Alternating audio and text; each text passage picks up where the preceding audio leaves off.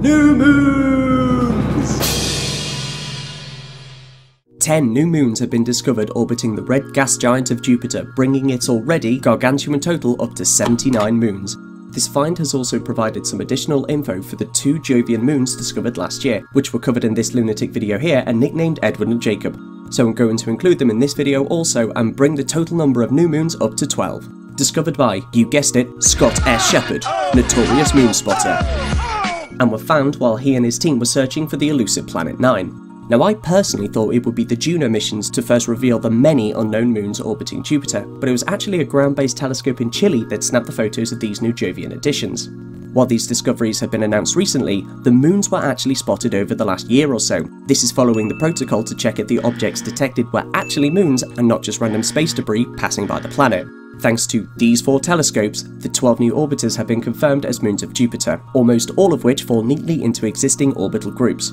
Out of the newly found dirty dozen, 2 of them are surprisingly close to Jupiter. These fall neatly into the Himalaya group, a collection of prograde irregular satellites that orbit Jupiter at about 11 million kilometers.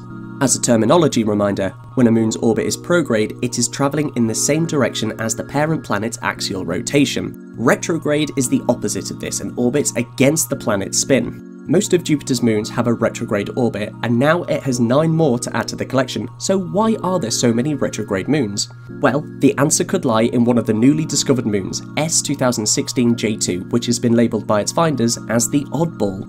Given the working title of Valetudo, the Roman god of health and hygiene who is also the great-granddaughter of Jupiter, this moon is indeed an odd ball. Like the other retrograde moons, Valetudo is over 20 million kilometers from Jupiter, but its orbit is distinctly prograde, and the only one to orbit in that direction at that distance. Since Valetudo's orbit crosses the paths of almost all of these outer retrograde moons, and does so in the opposite direction, it's inevitable that it will have undergone some dramatic collisions in its history. In fact, Scott S. Shepherd has proposed that it's because of this oddball prograde moon that the outer orbits of Jupiter have grouped together the way we see them today. He suggests Valetudo used to be a lot bigger in its past, dozens of kilometers across as opposed to the couple of K it is today.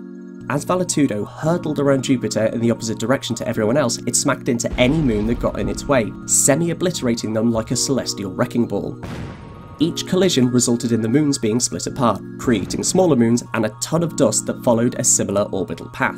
Each of these orbital groups are named after the largest member. For example, the Carme group is named after, you guessed it, Carme. It's quite likely that the largest members of these groups are the original moons that Valetudo destroyed, and the other smaller members are simply the remnants of these collisions.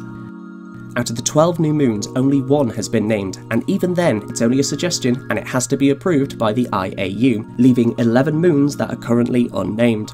What could these names be, and how can we name them? Find out in the next video.